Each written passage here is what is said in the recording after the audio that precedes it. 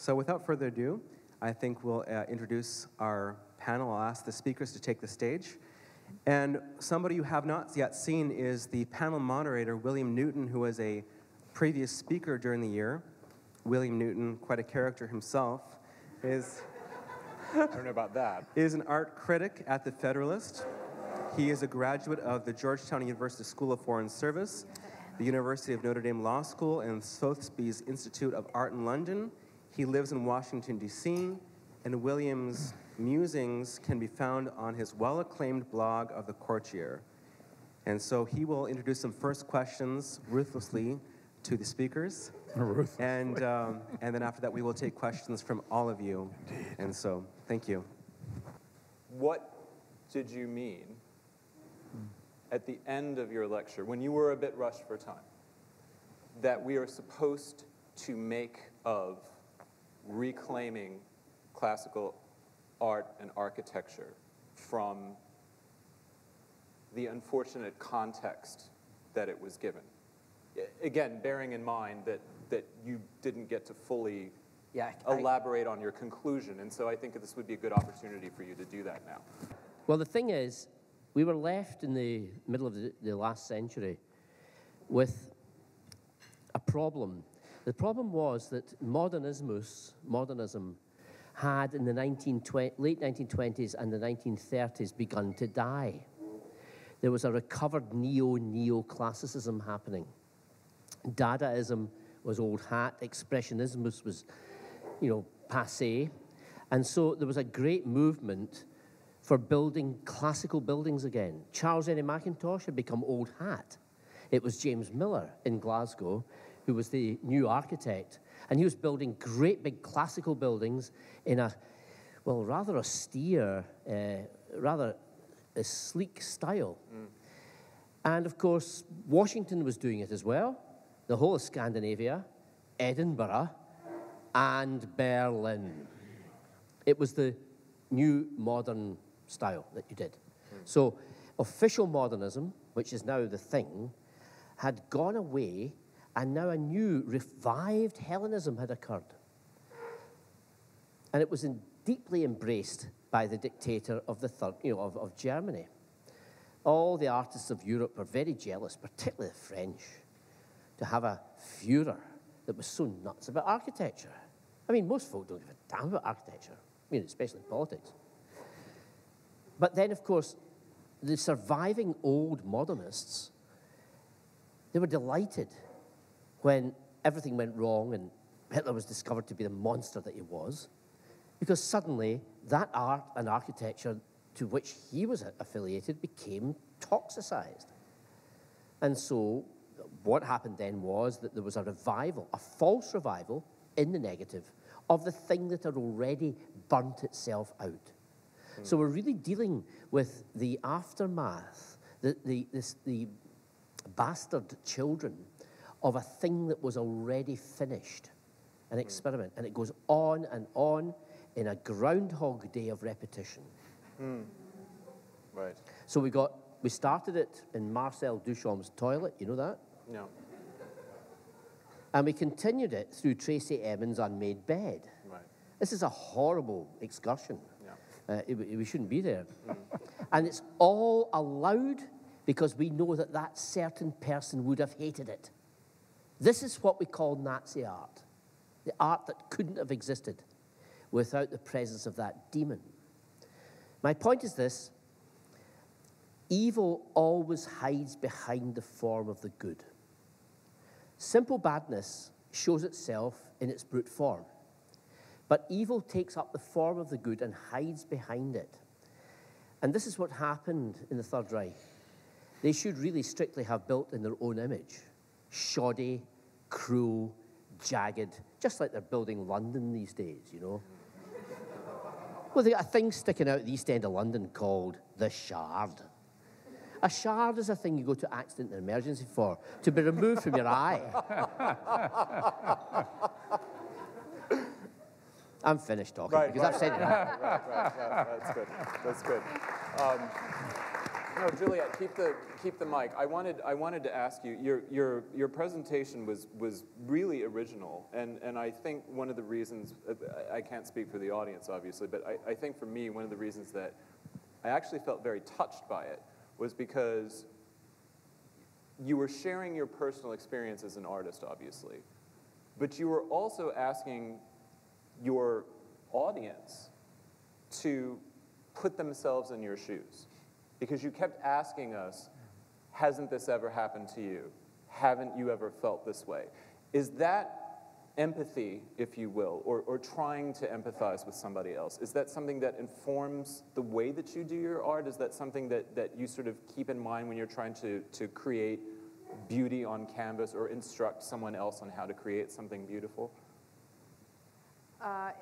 Not necessarily. I feel like the desire to learn to see is something that I feel like drawing and painting will become obsolete unless we realize that there's something particular that painting and drawing and poetry and literature and architecture have to offer. And that is a unique opportunity for our own self-expression, not just for the painters. The painters make a career of creating those fading moments, those moments that as you're watching them, they're gone, and their desires to make it last forever. So perhaps it's a little bit of a personality glitch where you feel the loss very keenly, but it's something that becomes relevant to all of us when we see that the same impulse is there. Very good.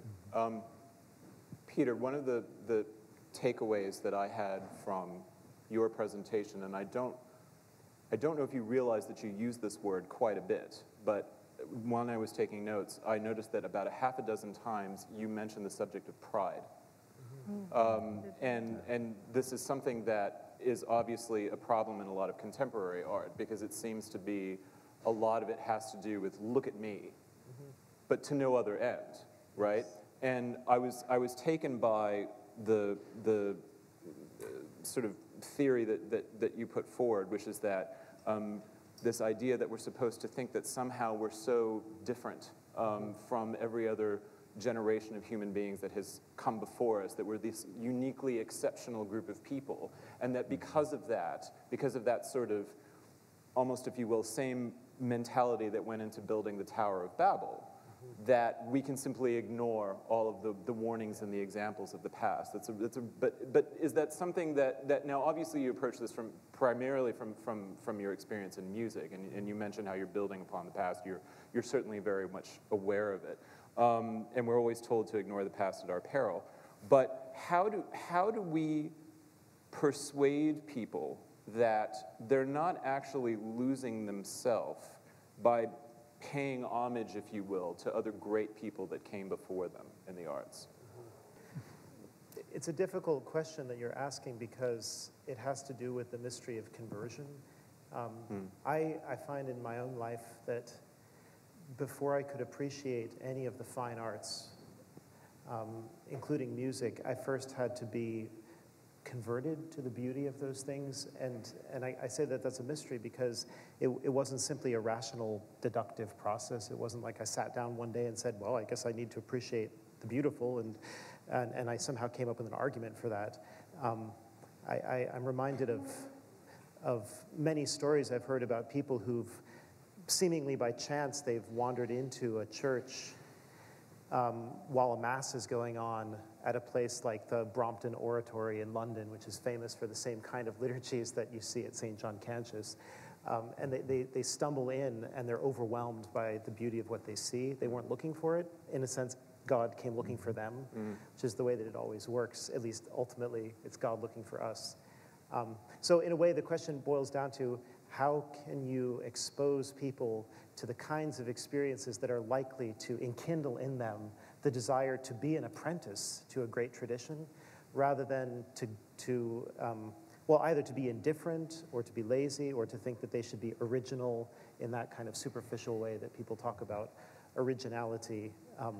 One thing that I remember really struck me is when I was taking a course on the Gospel of John, and the teacher pointed out that what Jesus says about the devil is that the devil speaks from himself.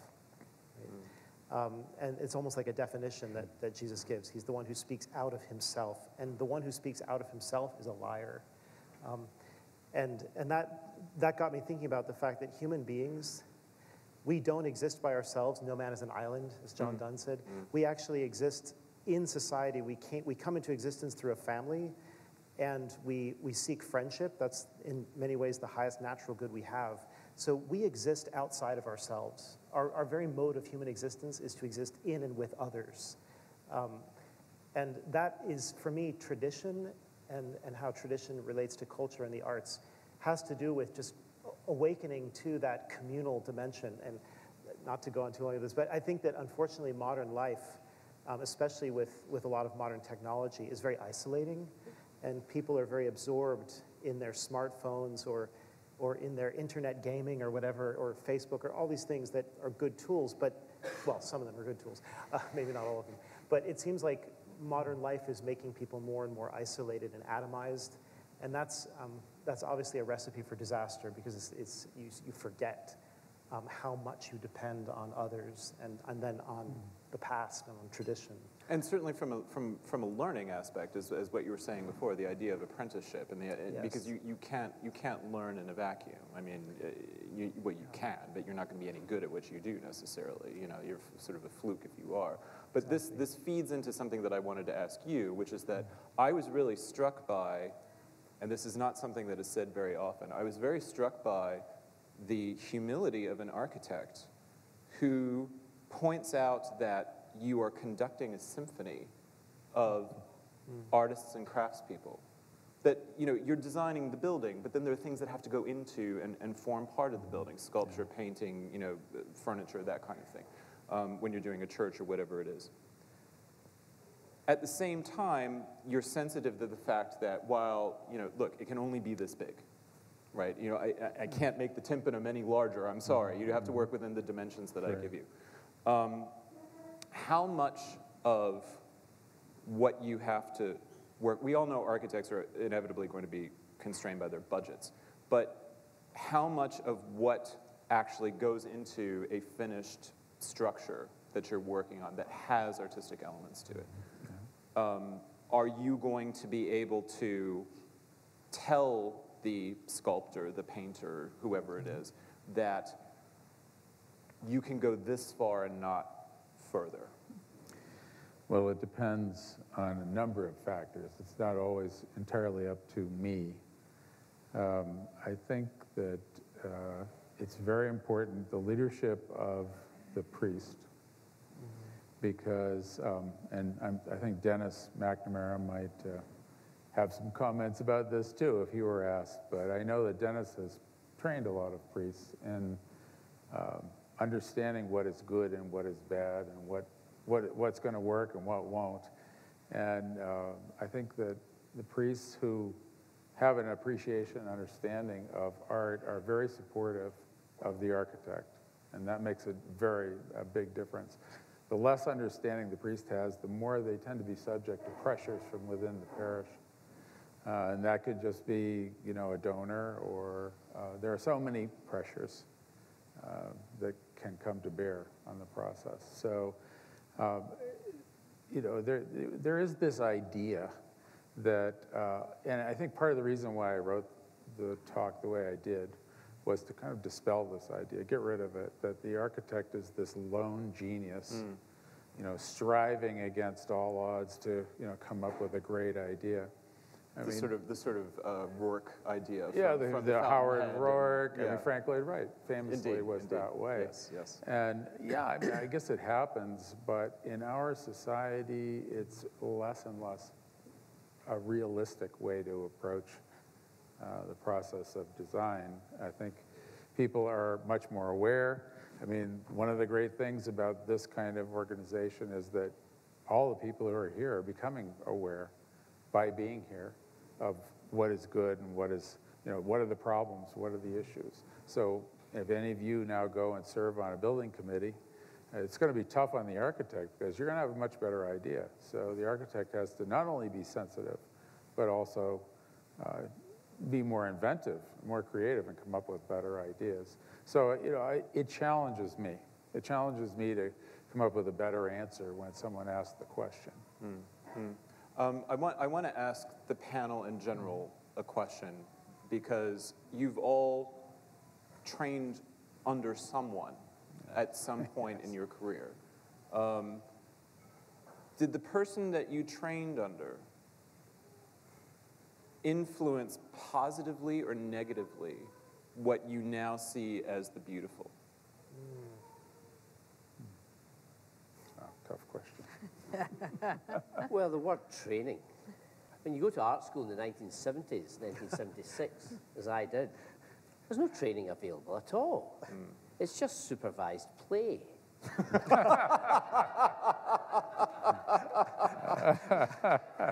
Indeed. You do learn how to smoke and drink too much. And this has lasted me all my life.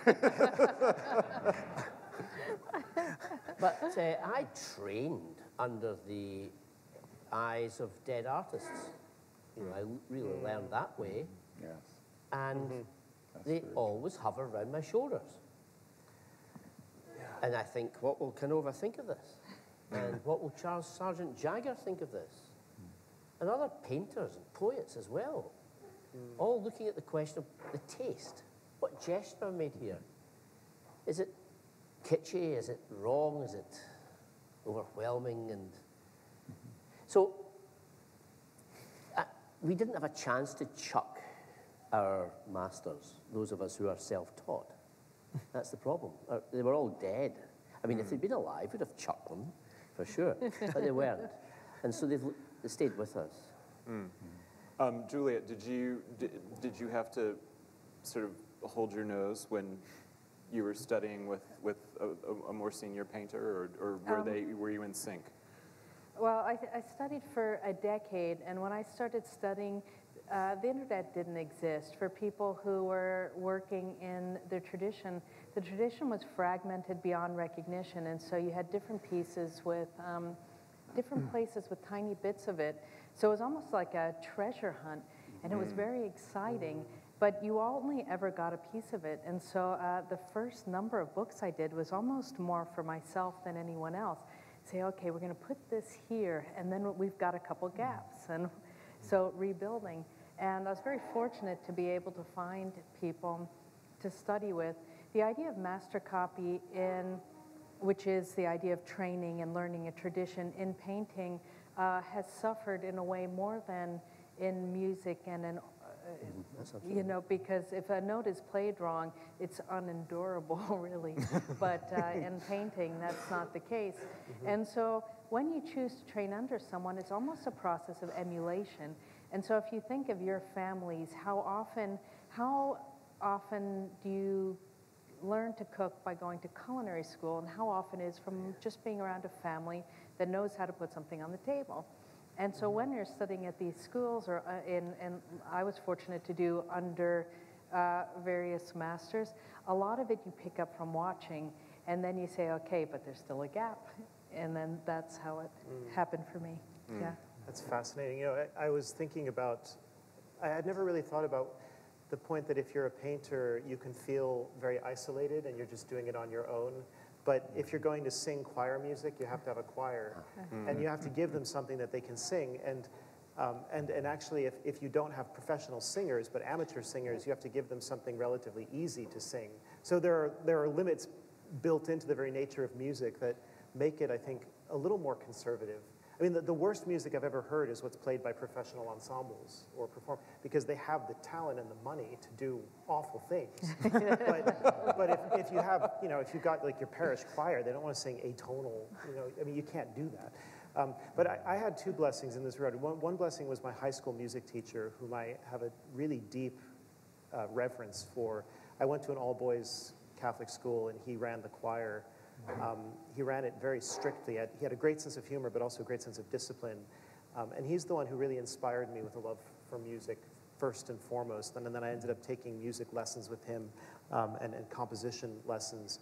And what I loved about him in retrospect, I didn't notice it at the time, is how he always seemed genuinely interested in my own musical ideas, even though they were really primitive. I mean, looking back now, I'm thinking, how could he have been so patient? And how could he have, I mean, was he pretending to be interested? But he was really genuinely there as a teacher, showing me how to harmonize music. And so I went through that whole discipline with him. And the other blessing I had was just, I went to Thomas Aquinas College, and the choir director lived 2 hours away. And when he found out that I sort of knew how to conduct, he said, "Oh, great, can you start running choir practices for me? Because I really don't want to drive this far every week." So as a freshman in college, I was thrown into a situation where I actually had to help him run choir practices, which I never expected. And so it was just learning on the job. Wow. In that sense. Again, I don't know if I would have assigned that task to myself, but it was assigned to me. That's great. And Ethan, obviously, in order to be a licensed architect, you have to study under a lot of people. So did you have to sort of overcome a more senior architect trying to convince you that Le Corbusier was just created some of the most beautiful buildings in the world, and that you just had to sort of accept? Oh, yes. Yes? Yeah. Oh, yes, clearly. I think that, I went my junior summer in high school. Father Moriarty took a group of us to Italy, and that was my first real introduction to architecture of churches, certainly, that I really felt I could emulate. Certainly Rome was an eye-opener for me. But I hadn't decided to study architecture at that point, but I kind of fell in love with it. When I went to study architecture, it was an enormous shock. I felt like I had to go through 10 years of agony in order to get to the other side so I could actually do something that I would enjoy doing. And now, that's not to say that the education was, I wouldn't go as far as what Sandy's saying. I mean, the education was good. I think I learned a lot, and I'm grateful for what I learned. But I didn't learn anything about Gothic architecture, church architecture, anything about religious architecture. I mean, it's really, during my time, it was a verboten subject. So I had to really learn that on my own afterward. Wow. Well, those are enough questions from me. And so what we are going to do now, who has the baton, as it were? Yes. If you would like to line up, and this lovely lady, are you going to take the mic, Father, or you're going to take? And if you would like to line up, if you have questions for all members of the panel or any members of the panel, please come up, and Father will hand you the mic. Thank you. Hi, Douglas Dewey from the Wethersfield Institute in New York. Thank you all. This was one of the finest conferences that I've attended in many years, and I go to far too many.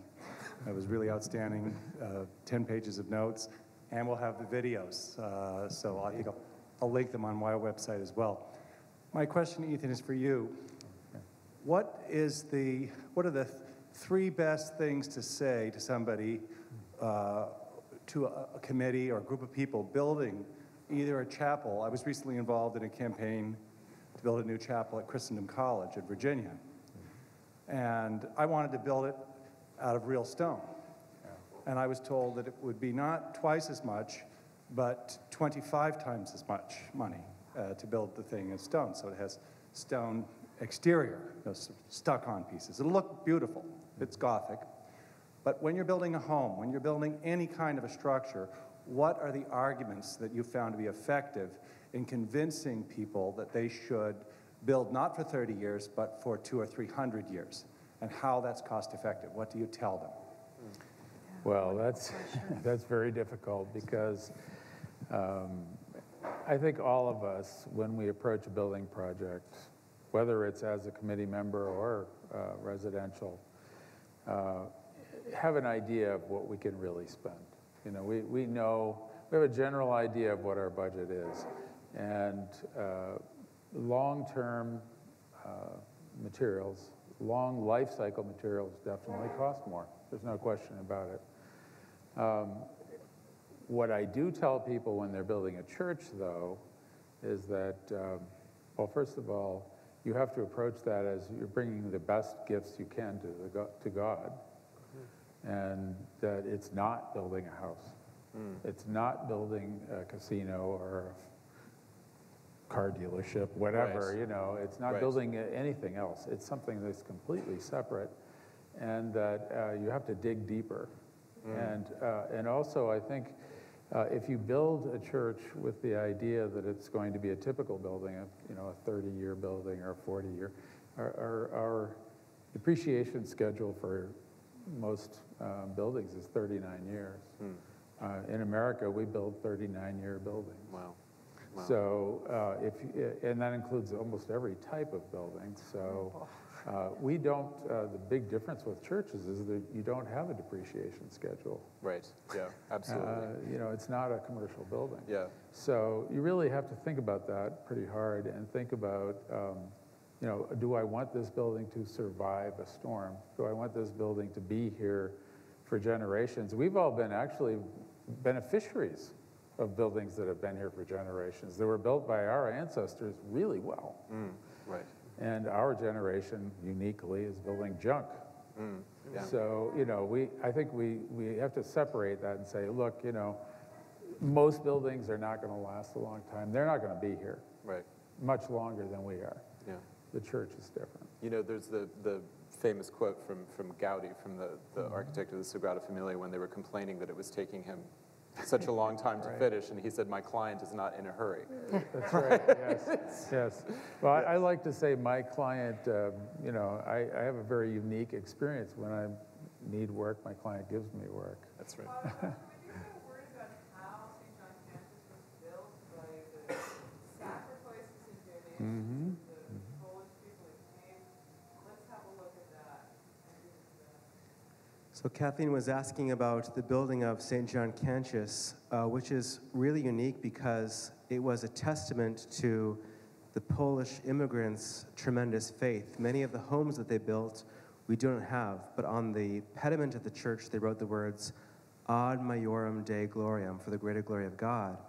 And so they really sacrificed everything. They were the poorest class of Polish immigrants, and yet they built this building which is celebrating 125 years. And so it's really amazing to see, even when you see plaster with horsehair intermixed. They couldn't afford real marble, so there was faux marbleization, but the actual structure they really made to last. And I think that also adds to the dimension of what you feel as the church being alive, because of the sacrifice of so many of these Polish immigrants. So. They have like a month's salary of their wages to make that, and it's a lasting thing. And this is what it is, like, invest in something, and aren't we still nourished by this today? What a sacrifice, and nothing good is without sacrifice. It just simply is. Look at what our Lord is. And so, that's an artist, but those are donors. Like, Yeah. discussing stadiums to put all this money in them. Give the best to God. I mean, I'm sorry Right. for breaking in, but I think it also speaks to what Dr. Peters said about the humility, because there is a humility in inheriting and maintaining the building that what we're taking on. And so many churches in Chicago, you're not keeping ashes, but you're keeping a flame alive. And that's something that is life-giving. And who could have thought these Polish immigrants would never have imagined that their church became home to Chicago's first men's religious community, that their church became home to this movement that you see before you today. And so it's a great testament to their sacrifices.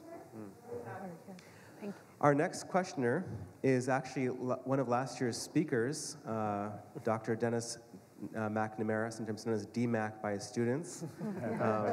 He was known for shooting down Roger Scruton last year. He teaches future priests, and he's the director of the Liturgical Institute. Thank you, Father. My question is for Mr. Stoddart. I wanted to know what you might comment about Arno Breker, the great sculptor who also worked with the Nazi regime and did his classically inspired sculptures. Thank you, Dennis. Can you all hear me? Yes. I'm very concerned about this. Dennis is asking about Arno Breker, the sculptor that worked most famously for Hitler, and I actually corresponded with Breker. I discovered where he was living, in Dusseldorf. And he was hiding out there, fantastically wealthy, of course. It's due to Switzerland. It's rather marvelous, you know, Switzerland. You can put all your ill-gained money in there. And he was absolutely thrilled to be dug out by a young Scottish sculptor. And I actually kind of wrote to him. It was before the days of internet or any of that. And said I was interested to know his story. Well, it was interesting because he put me in touch with an American foundation that was advocating him. And they had some terrible publications. And I discovered really how poor the work of Arno Breker was, but how strange the story was. Breker had been a friend of Salvador Dali, Picasso. He'd been part of the Parisian set, Jean Cocteau, all these dudes that were kicking about being avant-gardists. And for this reason, Breker had always been regarded as beyond the pale by the Third Reich's, you know, he was always under surveillance because he was known to have trucked with entartete Künstler, you know, degenerate artists. So it was a very sticky experience for him. The highest paid sculptor, Josef Torak was the other one. He was older. Breker's position was very, very tetchy, very questionable during the Third Reich. Now, after the end of the war, he was tried at Nuremberg and forbidden to work for 12 years. So he went scuttling up into the Harz Mountains, where he opened a private studio, where he proceeded to make Henry Moore lookalikes in a massive effort of backpedaling. And then Stalin got in touch with him and said, "Want to work with me?" He said, "Kind of been there, done that." So he gave it the bypass and ended up in Dusseldorf, wealthy, unannounced by the, you know, unrecognized by the contemporary scene. And then I wrote to him and asked him about his work. He came out of Rodin. There are other sculptors that worked during the Third Reich who came out of a man called Adolf von Hildebrand, who died in 1921. A very accomplished sculptor that knew how to work for architecture. He was a great fountain sculptor. And with a name like Adolf von Hildebrand, you know, you're not going to get anywhere if your pupils, you know, follow you. But Breker was different. He was trained in, or he went to study in Paris and picked up the Rodinesque, Rodin, you know, Auguste Rodin. And for this reason, his work has a particular kitschiness that we find from Rodin. And Rodin is a tremendous kitschmonger. Where? Oh yeah, you've got to avert your eyes, head. Really, it's awful stuff. All that surging in the erectile tissue. It's just, it's beyond the pale. And this is what gives Breker his frighteningly attractive quality, whereas you know, Adolf von Hildebrand was a seriously cultivated artist. So anyway, Breker wrote me a letter saying, "Thanks very much, nobody pays attention to me anymore, I'm nearly dead." And then he did die. So I gave the letter he wrote to me to the Henry Moore Institute in Leeds in England, from whence it disappeared entirely. So we'll go in the trail of it one day. Well, you want to hear me talk dirty about Rodin? Not right now, I don't. I mean, you've only had the top of the surface. Well, we can do that later. And then Michelangelo's next. What? Whoa.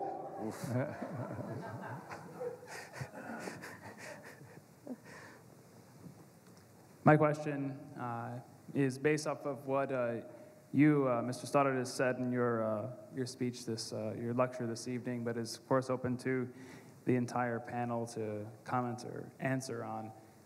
You laid out in your talk how people like Nietzsche laid out and prophesized the coming of the modern world. And he says, God is dead, not as a proclamation, but as a warning of what would come and what monsters would come and fill the void once God has left the center of Western civilization, and how many horrors we've seen in the 20th century because of that decision to remove God from our lives.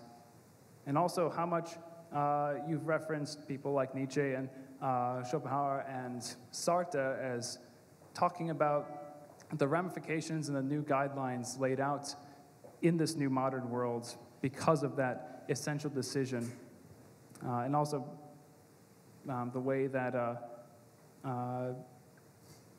art has progressed in these years between that, and also mentioned previously how people like Salvador Dali and the Dadaists were really reactionary against war, against the horrors of the 20th century that they were seeing unfold before them, and then became lauded as progressives and modernists in the coming generations. To get to the point, do you see, does the panel see traditional architecture and art and aesthetics as the new avant-garde in art? Yes, Jude. Is it going to be me? Yeah, it's you. The avant-garde is such a ghastly expression. And who would ever want to be part of it? We are radicals because we appertain to the root. That's what radical means. It comes from the Latin word radice, meaning the root, as in radish. It's kind of rooty. So we're radical artists because we go not for the flower, but for the root. And the flower can be manifested in various divergent ways. But the root's always only one thing, and it's buried. And it needn't be dug up, because then it will die. So we are radicals in that respect. I don't think we're revolutionaries, because we're not born of that perpetual revolution idea that's central to Trotskyism, for instance, the general dialectic. You know, the Hegelian triad, you know that thing? You know, a thesis is risen to be opposed by an antithesis.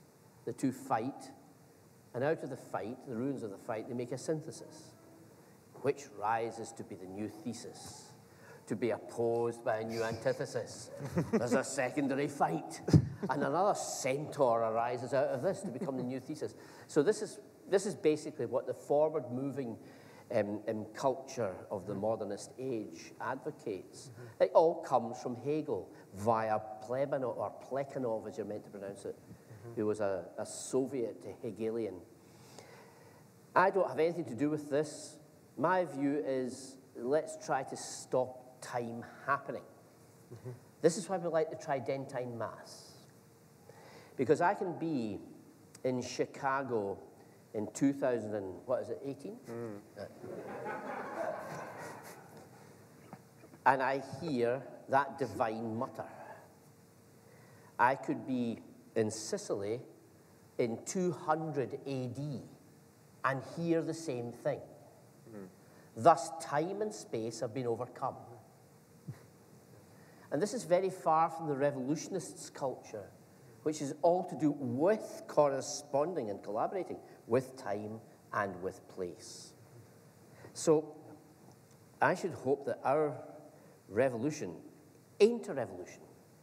It's a risorgimento, or an end of the revolution that made us somehow strange. Yeah, Peter, is your music strange? Well done, you. Is that a loaded question? It's an interesting idea, though, that a large chunk of the world might wrongly consider what you do rather strange. Well, let me use a different example.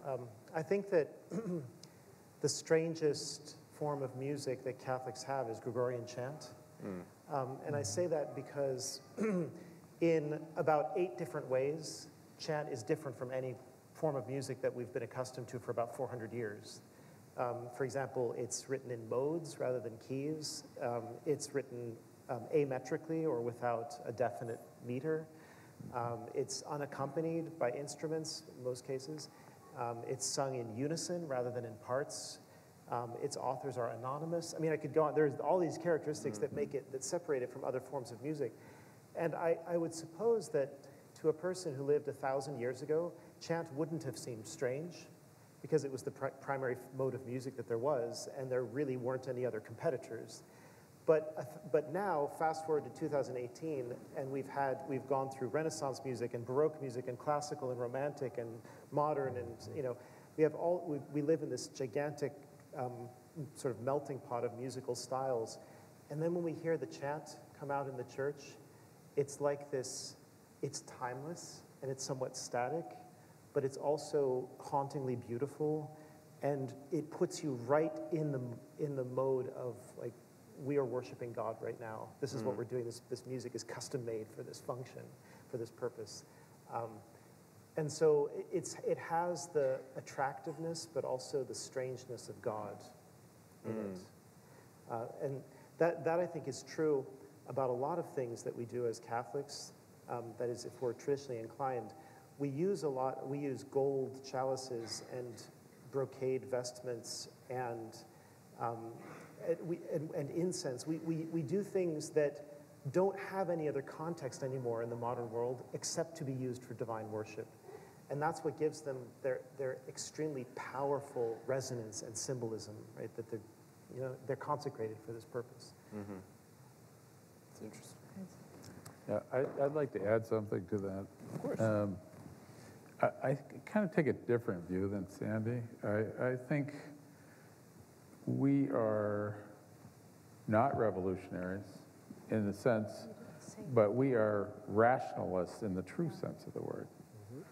And for example, playing off of what Peter was just talking about, we want to build churches that can have chant in them without amplification.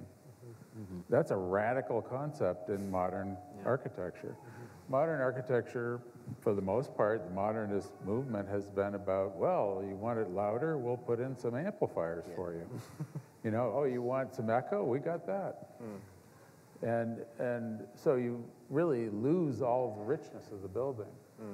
And I think what we're about is putting the richness back in the building, making a building that's good for chant, making a building that works for prayer, making a building that works for song, for the organ, all of those things. And you could say that it's radical, and it's only radical in the sense that it's a reaction to a radical point of view. The radical point of view was technology can do anything. Yeah, but I think that's a false radicalism. I agree. And it is. Because it's dependent upon floral effects at the other end of the tree. And they come and go with the seasons. The root is always there, even in the depths of winter. So I don't go for revolutionism. Revolt is not what we're doing, it's resurgence. Well, we are also, the other thing is, we are a grassroots movement. And I think that really is important, because it really developed out of, everybody that I've worked with, all of the priests that I've worked with, have had a very strong idea about what they wanted and didn't want. Some of that's Dennis's fault. But, in all seriousness, Dennis has introduced a lot of priests to the idea, and I've worked with a lot of the priests that have been through Dennis's training, have introduced priests to the idea that it matters what they build. Yes. Of course. Yeah. Yes, I would like to know from, I guess, briefly from each of you, if there's been a moment that you've encountered something sacred, be it sculpture, painting, music, or architecture, that has touched a wound and you've exclaimed within yourself, my Lord and my God. Has there been something particular then that has influenced your work going on?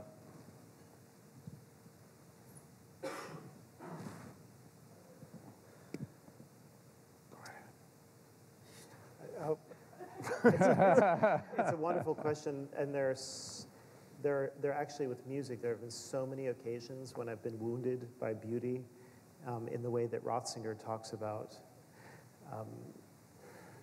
But I'll just mention two. One of them was hearing Monteverdi's Vespers of the Blessed Virgin for the first time. That work, if you're familiar with it, you know why I'm saying that. If you're not, you should get to be familiar with it. But it's a work of music that is like the heavens opening and the glory of God just shining forth in a way that's ineffable and breathtaking. So that was, discovering that work was one sort of epiphany or theophany for me. Another one was singing the Missa Papi Marcelli by Palestrina, which I've had the chance to do twice, separated by long intervals.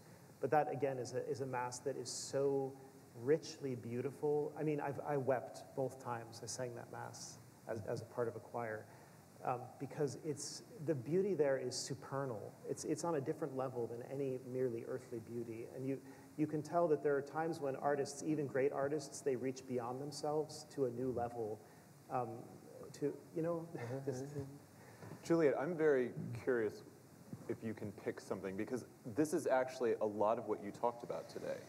That kind of moment that you described, for example, when you went out to your car in the middle of a snowstorm and you had that almost suspended in time moment of seeing the snow going upwards and being struck by that. Yeah, it's interesting because I don't know if you asked the question because you really want to hear what we have to say, because we all experience that. And the sublime experience is actually very difficult to put into words unless you're an artist yourself, because what you experience, when we experience it, we feel something, and when we're talking about it, it's almost news secondhand, and so we almost cheapen our own experience as we're trying to say this. So John Ruskin, not to repeat the name too much, he wrote about this interesting idea of art versus news of the day. And he said news of the day is something that you read a newspaper and it's valuable, but the day after it's old and it's, you wrap your plates in it before you ship it UPS, or it becomes useless the day after. But something that's extraordinarily well done, there's an element of taste and there's an element of timing, but a great artist of all stripes, they have the ability to put the very best of themselves into what it is they're creating. And what he said was kind of interesting, because you think, wow, I really love this poem. I imagine if I met the poet, how much more there would be to experience.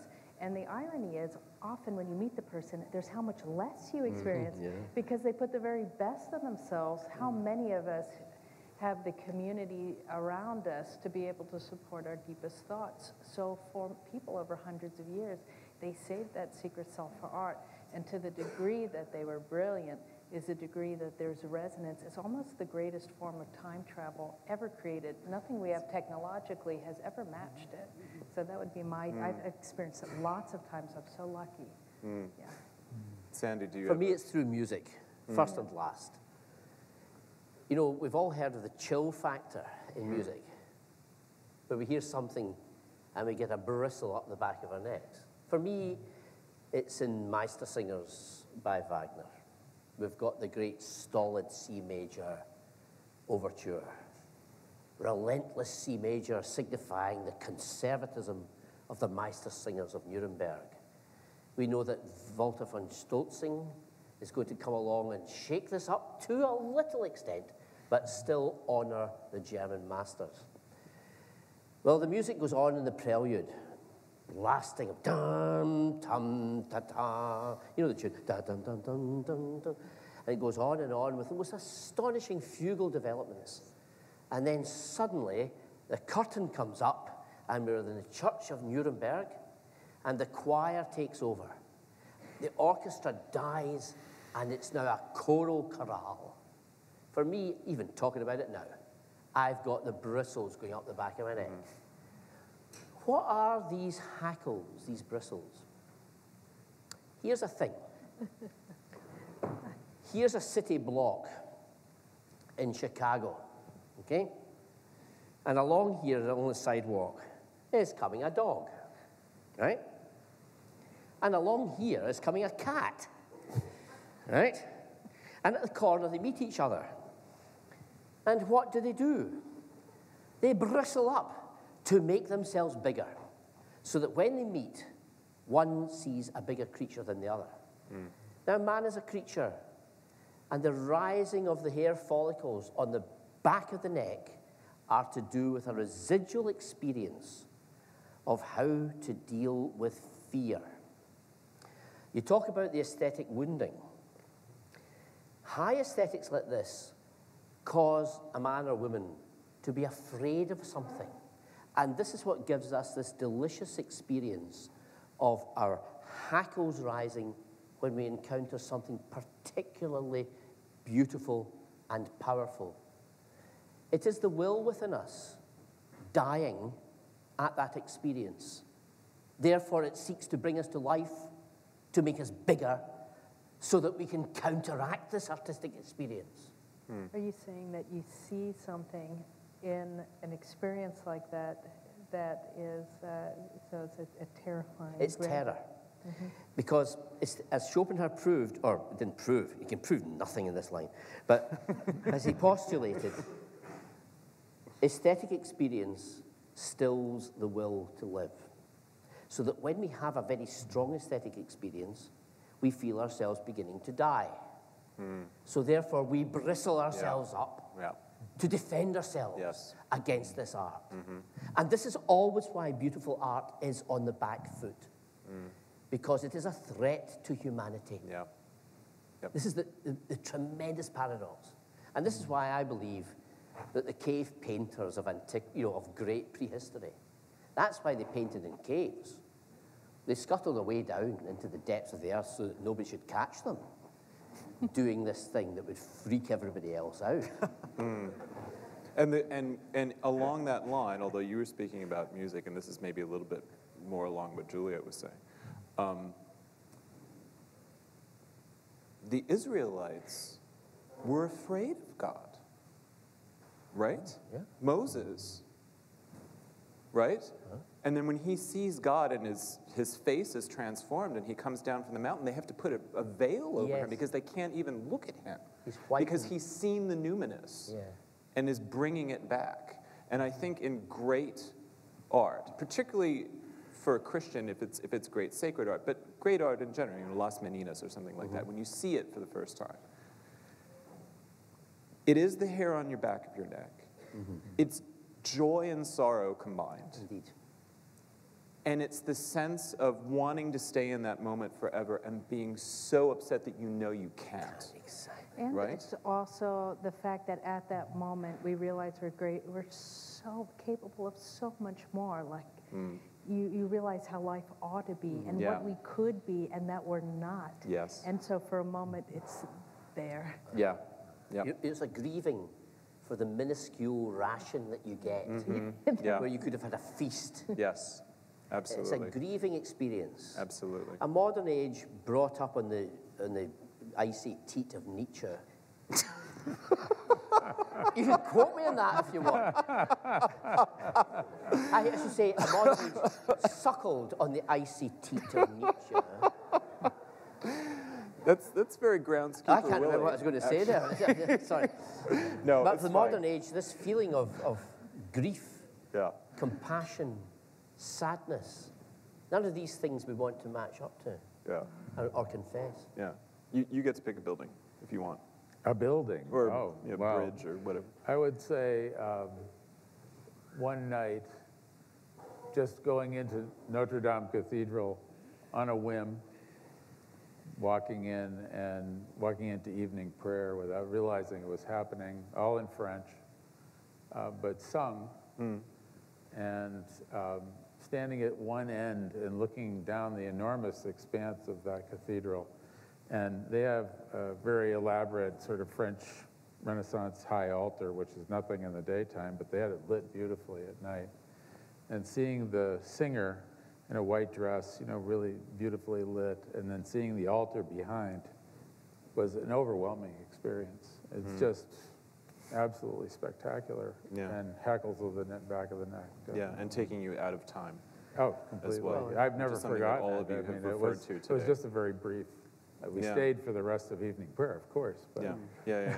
Paul Claudel had that famous experience in the same cathedral. Oh? The experience of midnight mass that converted him to the faith. Just walking in, listening to evening prayer. The other one that is the St. Francis of Assisi, going down to the shrine, was an extremely incredible experience. And Ralph Adams Cram talked about it as a conversion experience. I think the first time I went, it was like that. Of course, they've renovated it, made it much brighter now, so it kind of lost that. But mystery. The first time that I went down, it was that way. It was dark. It was all lit with candles. It was, you just really felt you were in the presence right there. That was Just a great experience. the final question for the evening. Thank you. So I teach drawing and painting at the School of the Art Institute of Chicago. And in that, I don't want to overgeneralize, but I would say that the general idea about beauty, the most kind of commonly held consensus, is that it's subjective, purely on the level experiential.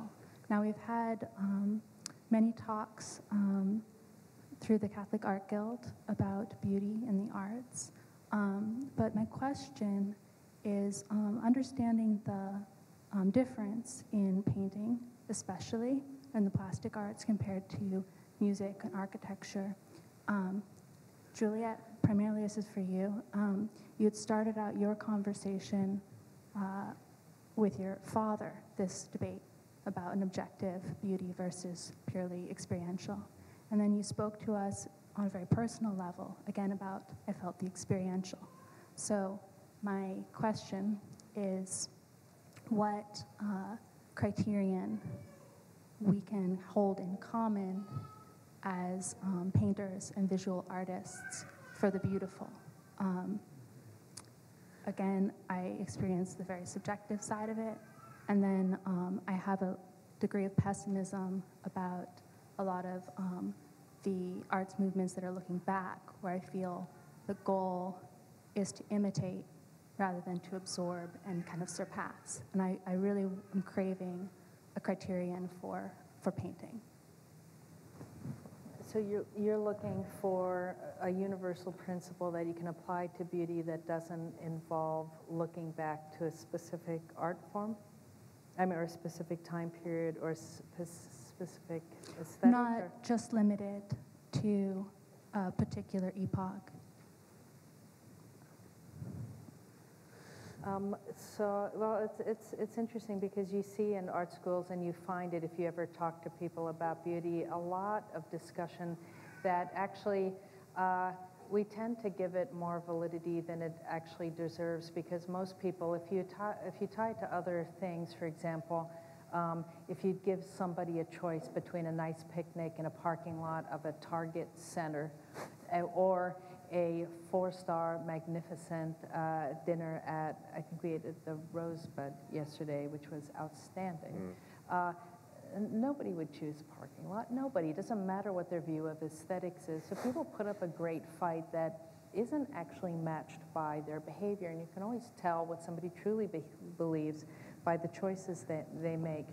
As far as going for principles rather than any sort of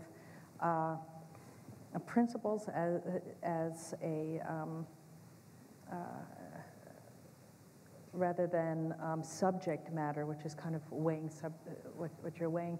For music, there's vibrations in sound, and painting, there's vibrations in light.